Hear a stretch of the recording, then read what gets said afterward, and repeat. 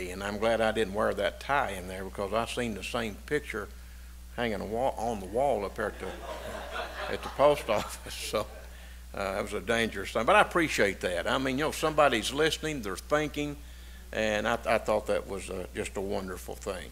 All right, let's stand up, take the church hymnal.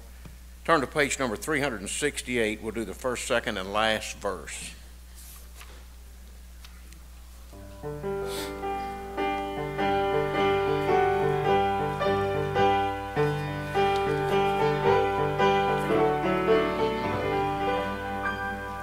What can wash away my sin?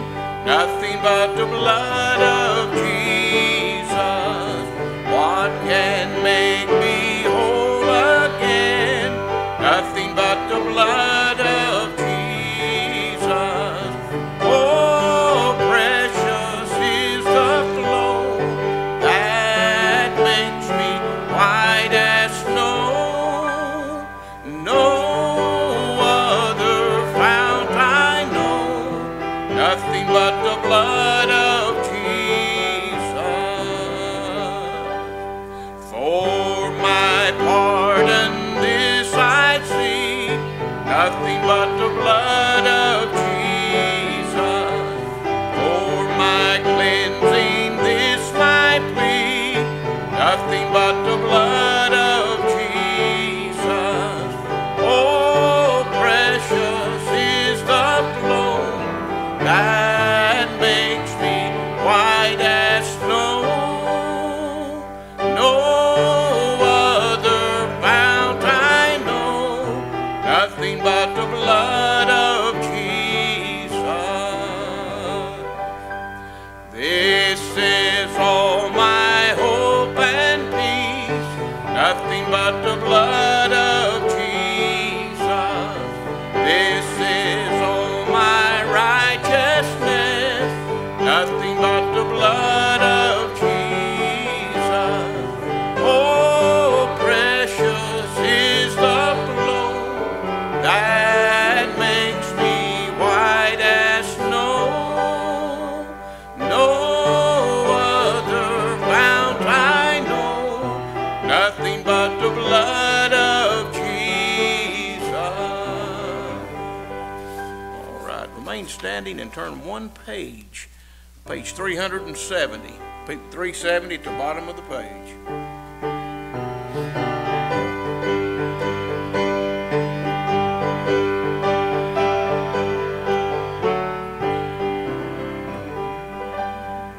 We praise thee, O God, for the Son of thy love, for Jesus who died and is now gone above.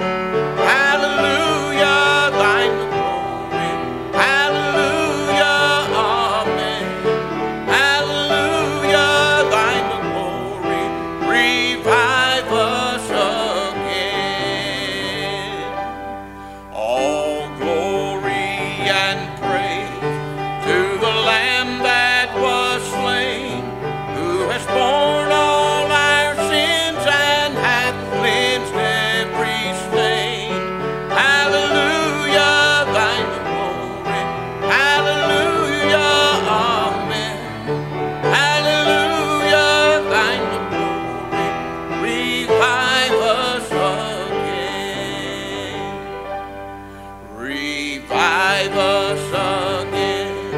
Fill each heart with thy love.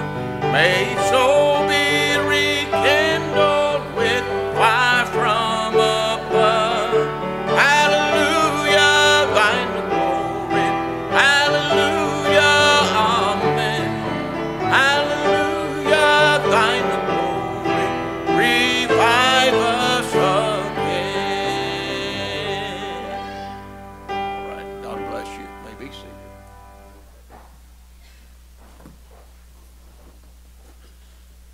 Amen. Thank you, brother. Good to be here, folks. We'd like to welcome you tonight. If you're visiting with us, we have some people here from Minnesota, and we want to make you welcome. We're glad to have you with us tonight. Anyone else with us tonight, first time? All right, you folks in the center, where are you all from? South Georgia. All right, now you're a long way from Minnesota. We're glad to have you. Make yourself right at home. Anyone else tonight, first time with us? Well, good to be here. Amen. They've got a hurricane raging in New Orleans. Just came, Francine, isn't it? Just came ashore, Cat 2, 100 miles an hour, and it's moving on. I'm so glad, thank God, for something that is stable, that changes not. Hurricanes come and hurricanes go. So do tornadoes. So do earthquakes. So do all forms of catastrophes. But I'm glad for the things tonight that are stable, that I can count on. Amen, aren't you? I am, yes, I am. The Word of God's one of them. Well, if you have your Bible, turn to the book of Daniel with me tonight, chapter number 3. Daniel chapter 3.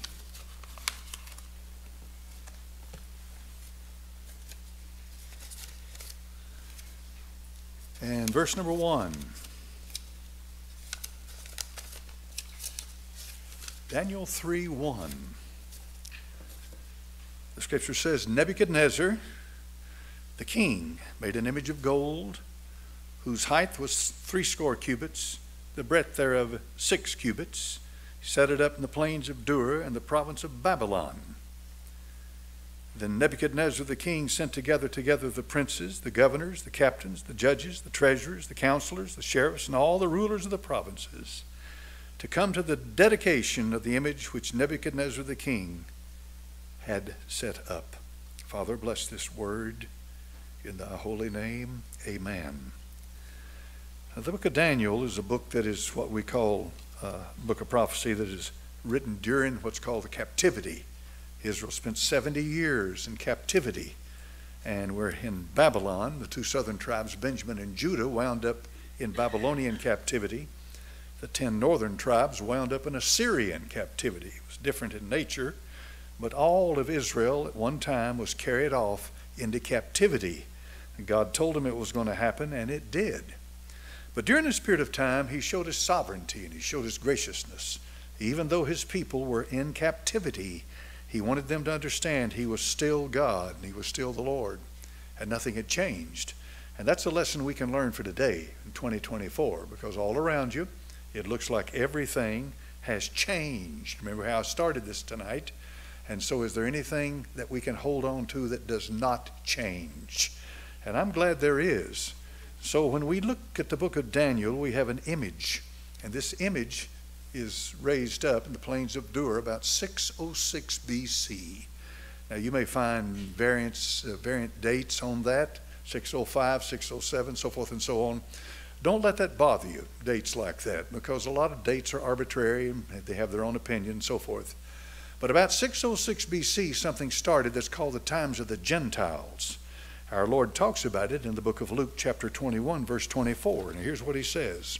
Luke 21 and verse number 24 in reference to this. And they shall fall by the edge of the sword, and shall be led away captive into all nations. And Jerusalem shall be trodden down of the Gentiles until the times of the Gentiles be fulfilled. You're watching that now. You're watching the trampling down of Jerusalem. You're watching it. You're living in the fulfillment of Bible prophecy. But our Lord Jesus Christ called it the times of the Gentiles. One of the great truths in understanding the Bible is the fact that the Scripture has to do with all time, but time is segmented in different ways, in dispensations or periods where God deals with people in a certain way. The times of the Gentiles started in 606 BC and will end in a calamitous matter when the stone cut out of a mountain without hands smites the image on its feet, and it comes tumbling down. The book of Daniel, which is, you talk about a book maligned, and the book of Daniel, by most liberals say the book of Daniel was written after the fact of these successive kingdoms that arose, and then made it look like that it was prophecy. Well, that's typical liberalism, and scripture for that, proof for that they have none. The Lord Jesus Christ called Daniel a prophet. Remember, he called him a prophet. And I'm going to take the Lord any day over these so-called scholars. So we have, first of all, the head of gold, and that's Nebuchadnezzar. Then we have a chest of silver. These are the Medes and Persians. Then we have a midsection of brass. This is Grecia, Alexander the Great. And then we have, finally, legs of iron. And then they consummate in iron mixed with clay, a supernatural thing that does not come naturally. And it represents the successive Gentile kingdoms from the head of gold, and which is the greatest. Babylon was. Gold by far is more valuable than anything that followed it.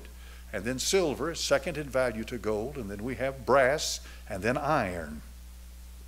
And there's a lot in that, but that's not what I'll be dealing with in here tonight. But I just want you to understand that we're still living in the times of the Gentiles. This is important. We're still living there. Now, the church of God exists right now on this earth, all right? And these successive kingdoms, and where we are now is in Rome, the Iron Kingdom is not part of the church of God. And the church of God is not part in any way with that image. You need to keep that in mind. In the book of Romans chapter number 11 and verse number 25, here's what your scripture says.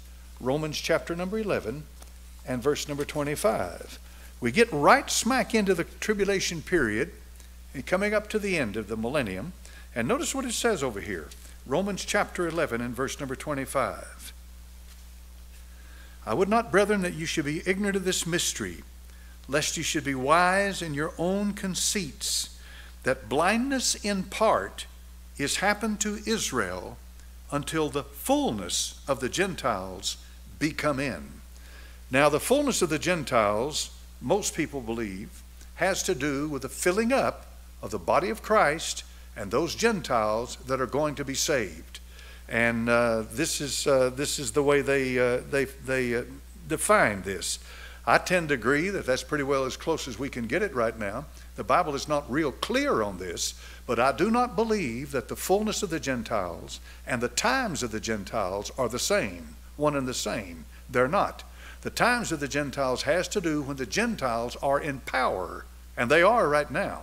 The fullness of the Gentiles has to do with him dealing with the Gentiles, as right now the church of God is made up of mostly of Gentiles. And so it will be filled up. It'll be filling up. And for the fulfillment of this prophecy in Romans chapter number 11 and verse number 25.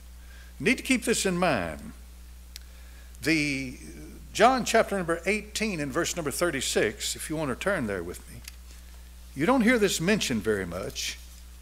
And the reason you don't is because usually when you don't have something mentioned much is because it either doesn't fit with the theology of that particular denomination or for whatever reason.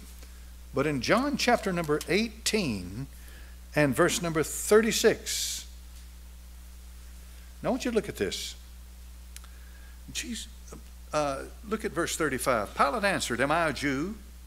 Thine own nation and the chief priest have delivered thee unto me. What hast thou done?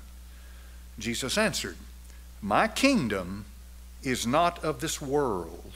That world could be understood in two ways, of this present world or of this age.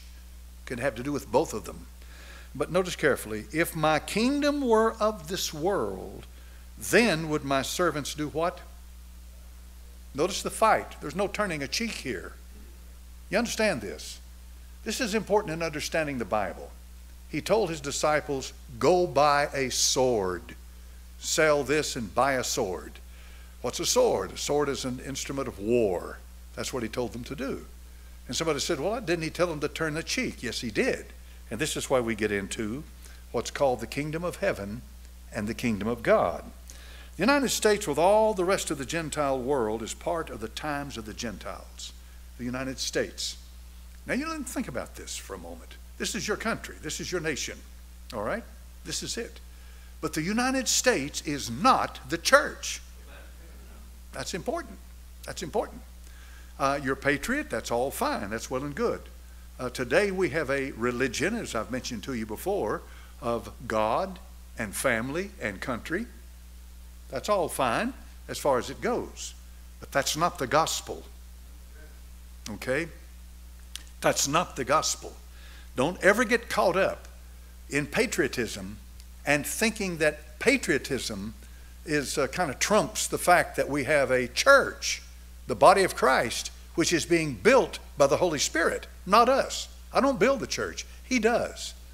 And the Gentile kingdoms are going to come to a quick end. And I don't know when. I don't know how soon that's going to be. But it's going to happen when he comes with his kingdom. Revelation 11, the kingdoms of this world will become the kingdoms of our Lord and of his Christ. And if you remember reading Revelation chapter 19, I saw heaven open, behold a white horse, and he that sat upon him was called Faithful and True, and in righteousness he doth judge and make peace. See? You all are listening. He doth judge and make war. He's coming back as a man of war, not a man of peace. Now, it's not our place today to carry swords around and cut people's heads off and force them by a sword into conversion.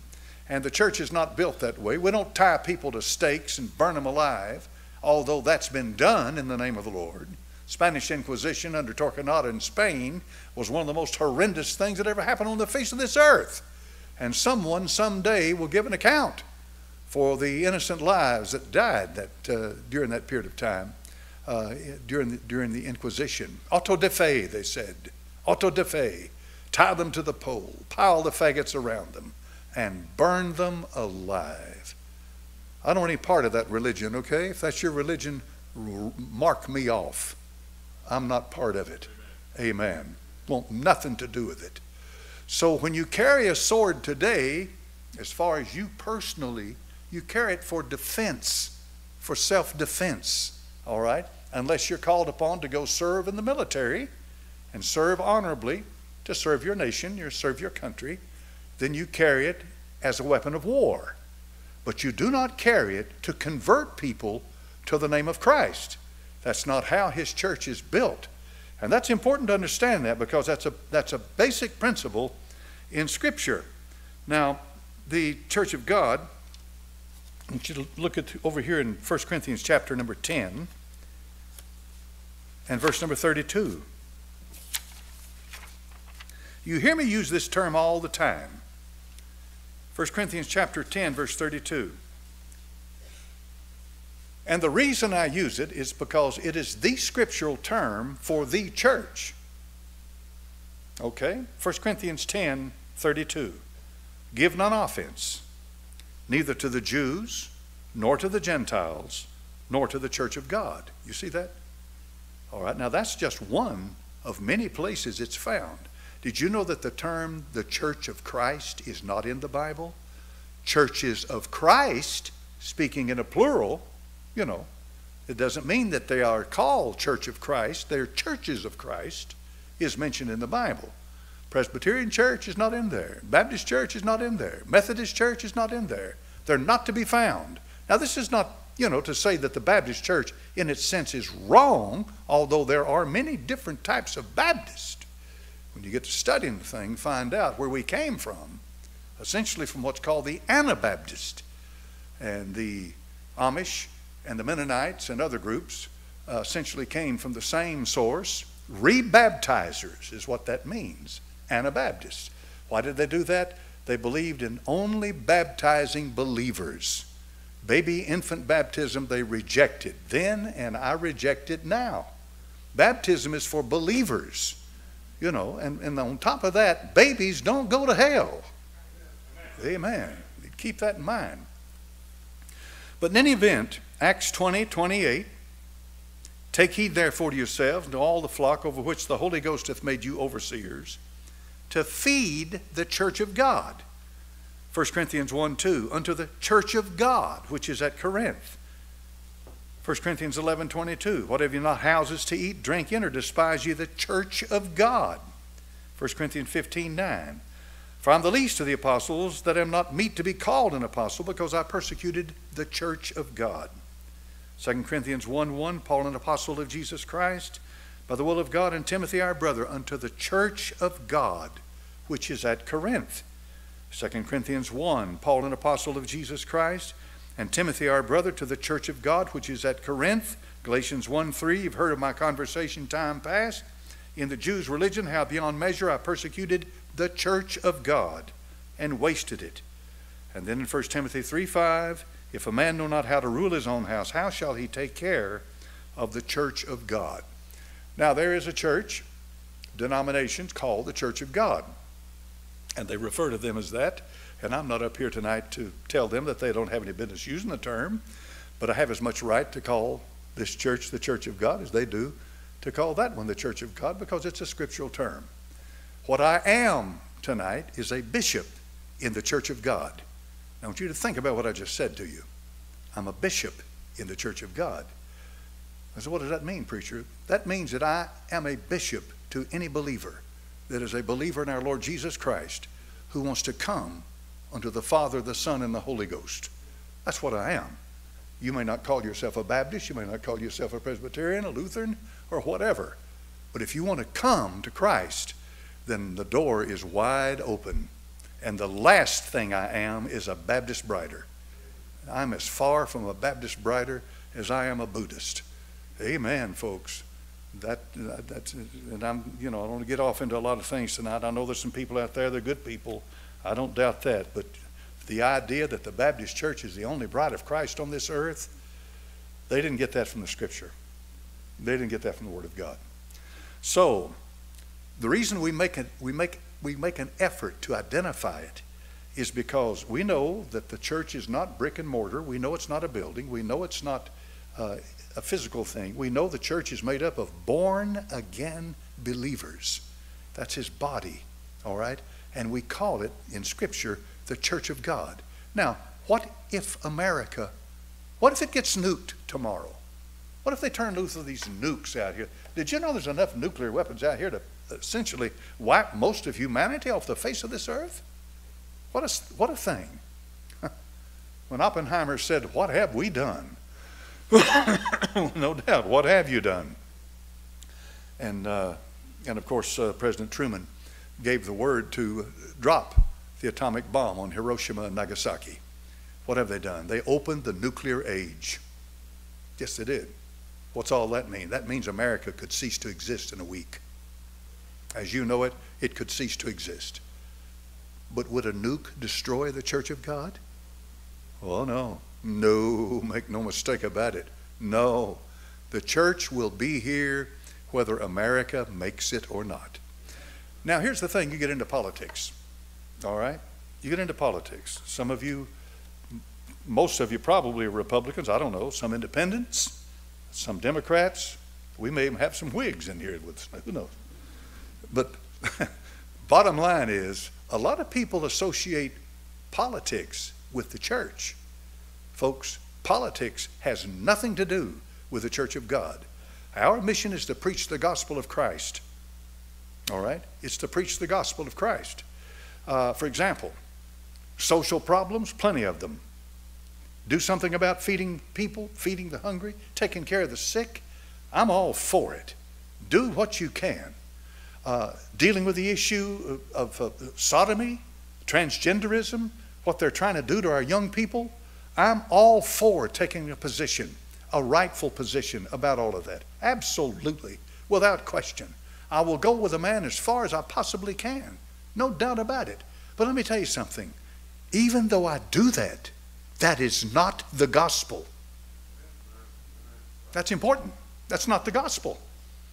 If you stand on the street corner and hold up a sign and say, life begins at conception, whatever you want to say, against abortion, I'm all for it. But that's not the gospel. And we've got a lot that needs to be understood today, because there's a lot of people out there that are acting like it is, and it's not. So what is the gospel? We'll look at 1 Corinthians 15 and let the Bible define it for you. Now, I told you about the fellow who's on there. He's a believer in God, and he's a believer in family, and he's a believer in country. And then he's got a fifth of liquor. I don't remember what brand it is, but this is a new religion. You think I'm kidding you tonight. I'm not. There's a lot of people in this country that relate patriotism to Christ, and it's not the same. It's not the same. It's important to understand that. The apostle said in 1 Corinthians 15, moreover, brethren, I declare unto you the gospel which I preached unto you, which also you've received, and wherein you stand, by which also you're saved, if you keep in memory what I preached to you, unless you believed in vain. For I delivered to you first of all that which I received, how Christ died for our sins, according to the Scriptures, that he was buried, and that he rose again the third day, according to the Scriptures. Then what follows is proof. And then he was seen of these witnesses. Now, turn to Romans 10.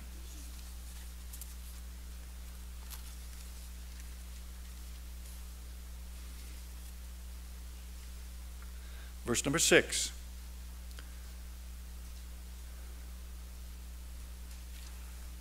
But the righteousness which is of faith speaketh on this wise. Say not in thine heart, who shall ascend into heaven? That is to bring Christ down from above. Or who shall descend into the deep? That is to bring up Christ again from the dead. But what saith it? The word is nigh thee, even in thy mouth and in thy heart. That is the word of faith which we preach. Now watch this. This is part of what you just read. That if thou shalt confess with thy mouth the Lord Jesus. In other words, Jesus is Lord. And shalt believe in thine heart that God hath raised him from the dead, thou shalt be saved. Now let's break this down for a moment. Some of you may remember we've been through this before, but it's important tonight to understand what this apostle is saying. First of all, righteousness in the Bible has to do with what you do, how you live, and how you are presented to God, and how you're accepted. That's righteousness. 3 men in the Old Testament are mentioned as being more righteous than all the rest of them that lived. Job, Noah, and Daniel. Their names are mentioned. All right. But when the Lord Jesus showed up 2,000 years ago, he lived a life that no one had ever lived before. He lived a sinless, perfect life. And by doing that, he established a righteousness that did not exist till he showed up. Now, apply that to this text. Now look at it carefully. Romans 10, verse number 6. The righteousness which is of faith speaketh on this wise. Do not say in your heart, say not in thine heart, who shall ascend into heaven? Here we go. This is someone saying, wait a minute.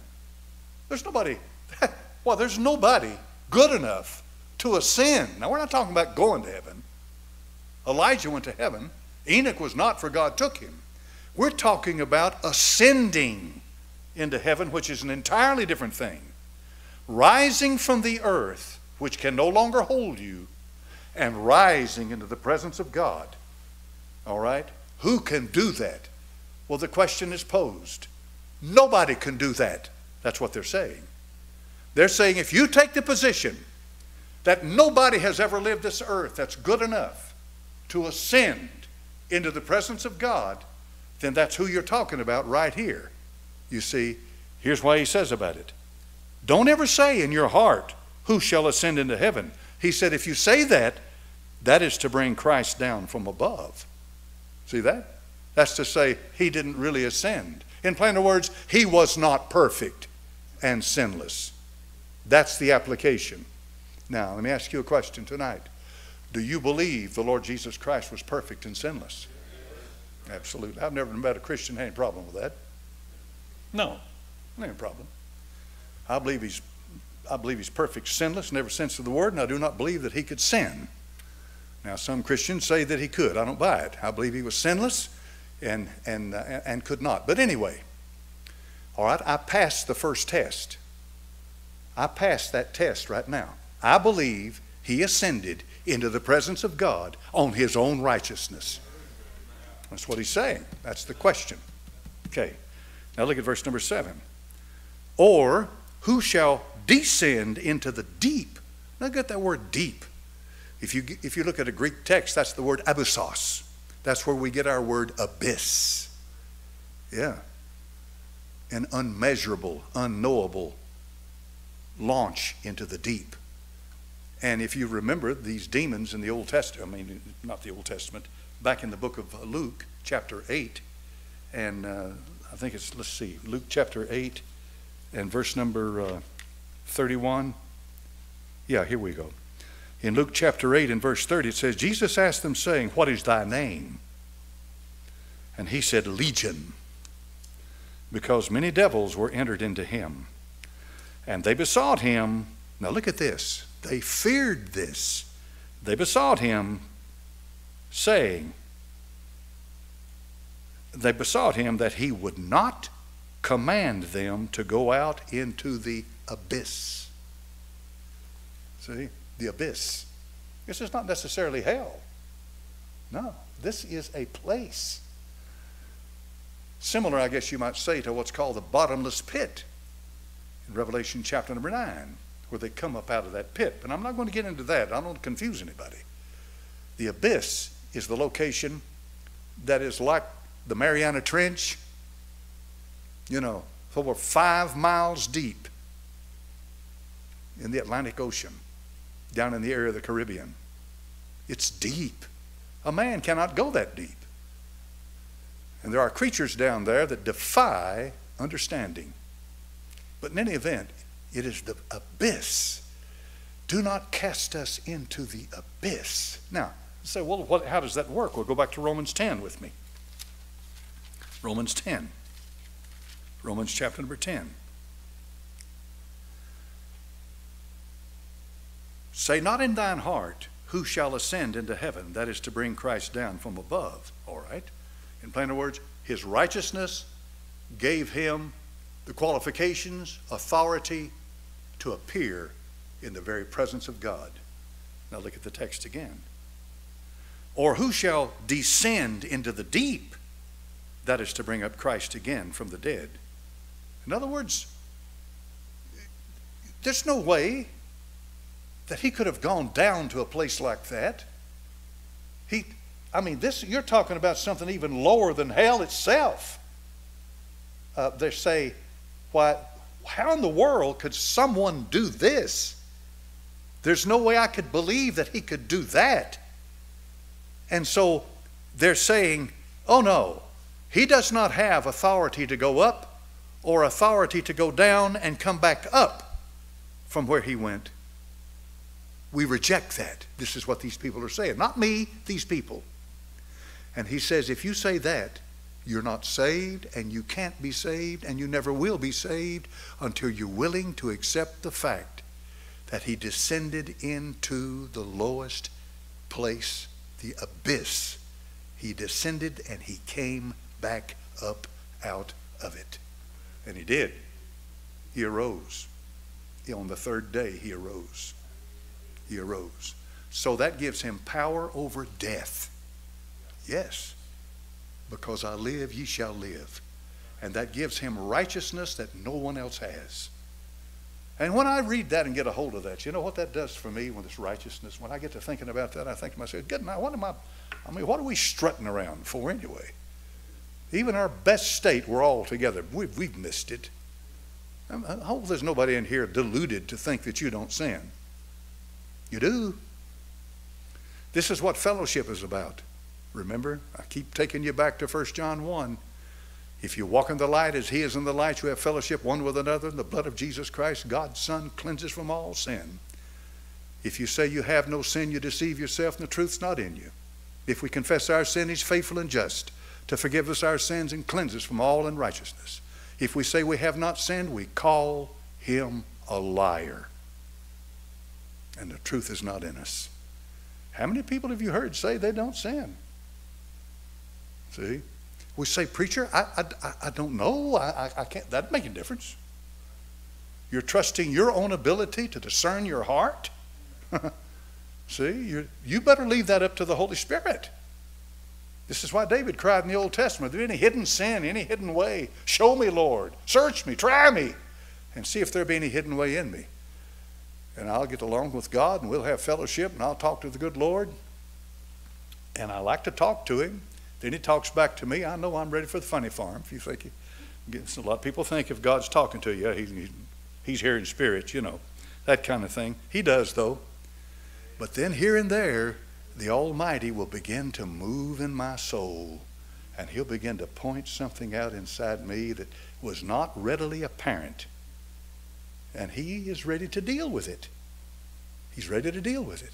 And then when He comes to that point where He's ready to deal with it, He's dealing with it in a highest level it can be dealt with before it ever becomes a reality and fact. In other words, before it's perpetrated, before the deed is ever done. See what I mean? He can stop it in your heart before it ever comes out. Because where do your sins come from?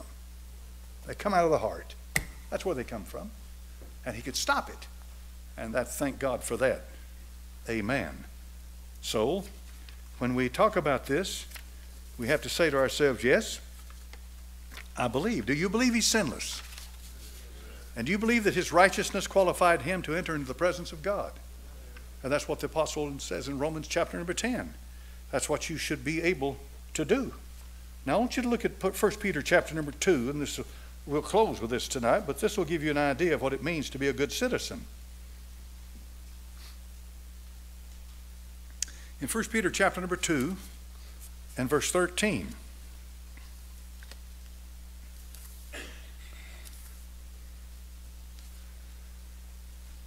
Now the apostle says, having your conversation, that's your life, your manner of life, the way you live, honest among the Gentiles. Remember, the Jew, the Gentile, and the what? These are three basic divisions of the Bible, and you'll find that it runs all the way through it like that. The Jew, the Gentile, and the church of God. Having a conversation honest among the Gentiles, that whereas they speak evil against you, whereas they speak against you as evildoers, they may by your good works, which they shall behold, glorify God in the day of visitation. Submit yourselves to every ordinance of man for the Lord's sake, whether it be to the king as supreme, or unto governors, as unto them that are sent by Him for the punishment of evildoers and for the praise of them that do well. For so is the will of God, that with well-doing you may put to silence the ignorance of foolish men. Christians have been called upon to live under practically every possible form of human government. Why? Because we're living in the times of the Gentiles. You see what I mean? The times of the Gentiles.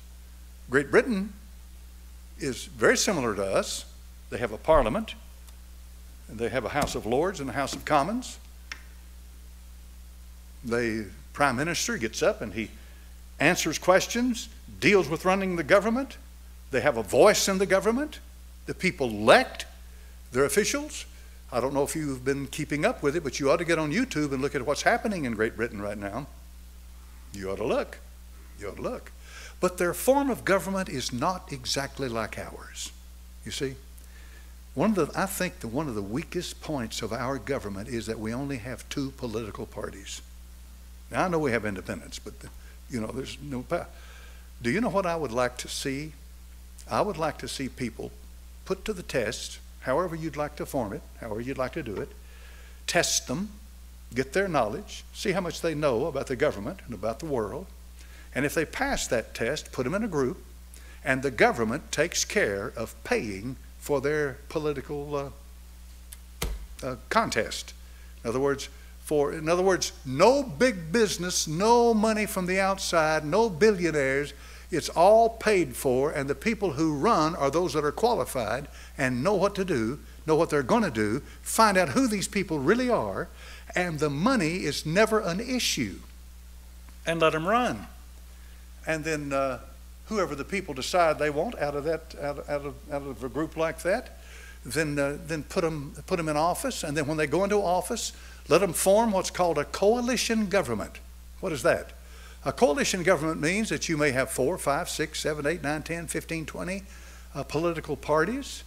And in order for you to govern a nation, you must have support from at least a certain number of those political parties to form a government. This gives a voice to other people to give you a government where we don't have a thing, like a monster like we have in this country. A coalition government. I like the way coalition governments operate. Now, they have their weaknesses. I understand all that. But to form a governing body where many different people have a real voice in how that government is run, and the people that are put in power and put in the office in that nation owe nothing to any bunch, the big financiers, the billionaires and so forth. They don't owe it. And they're qualified. They have passed a test. They're qualified. And color has nothing to do with it whatsoever. No DEI candidates. Just qualified. And if you know the stuff, then you can be the one. You can be one of them that are qualified to run the nation. I think that would bring a lot of peace to this nation. Did you know how this nation right now is on the verge, possibly, the way some are talking, of a civil war? Do you understand that this election coming up right now is a tinderbox? Yes, it is. And I tried my dead level best tonight to show you how that the Republican Party does not represent the Church of God. The Democrat Party does not represent the Church of God. The Church of God is an entirely separate, complete entity from either one of those groups. But there are elements in the political parties that I would agree with, I support, things of that nature. You follow me tonight? I would support them. Yes, I would. And this is the way that we should face and deal with these issues. But I would hate to see another civil war in this nation, because the nation cannot govern itself. And that's where we are right now. This nation cannot govern itself.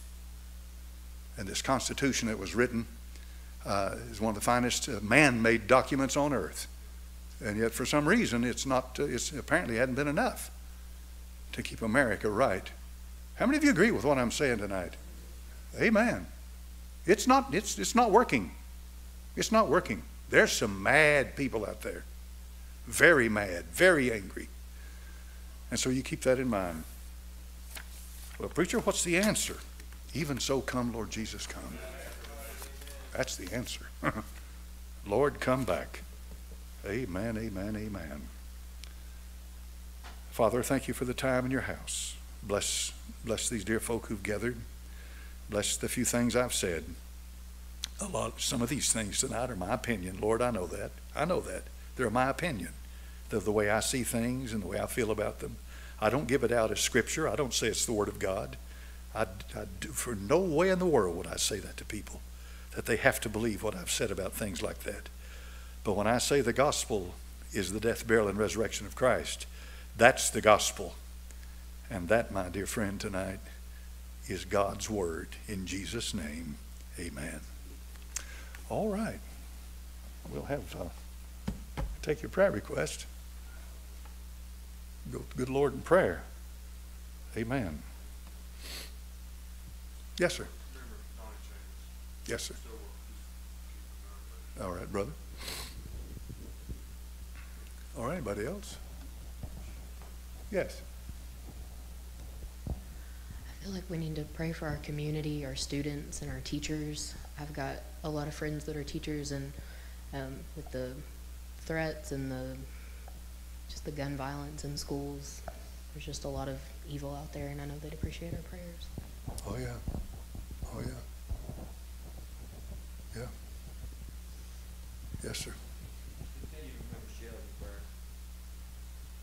Yes, sir. She's done some better, but please continue to remember. Yes, sir, brother. Remember her. Amen. Amen. All right, anybody else?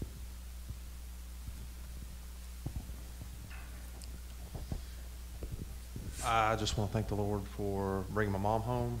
Thank the church for praying for her. She's doing a lot better.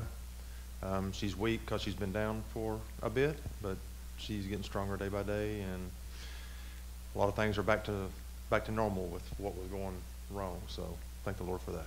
Amen. All right. Yes, sir. Our daughter with her early pregnancies having complications, and I'd like to pray for that. All right. Amen. Hey, brother. All right. Anybody else?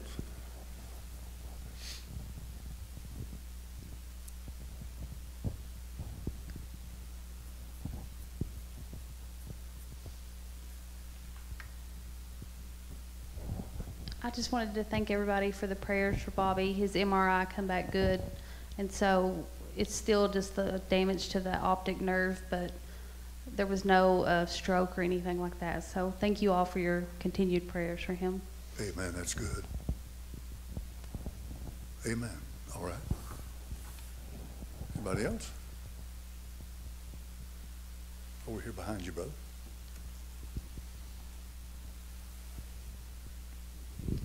Please continue to pray for my oldest daughter, Faith. She's still struggling with some issues, so just continue to pray for her. Thank you. Yes, sir, brother. Amen. Okay. Anyone else?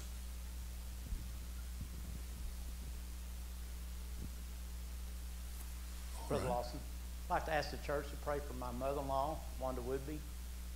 Lord knows the need. Okay, brother. All right. Amen. Okay. All right. Anybody else? All right. You have unspoken requests tonight? I do, folks. I've got quite a few of them in my family. Lord knows what they are. So y'all remember them in prayer. Brother Roger Lee, lead us in prayer, please.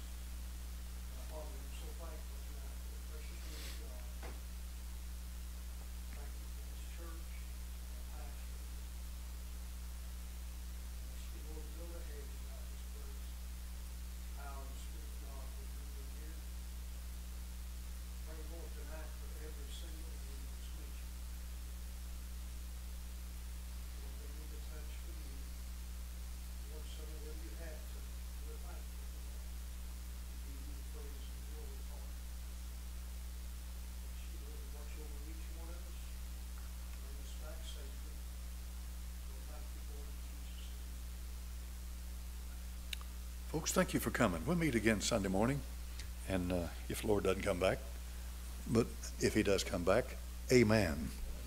Glory to God, we'll leave. All right. Lord be with you. Be careful.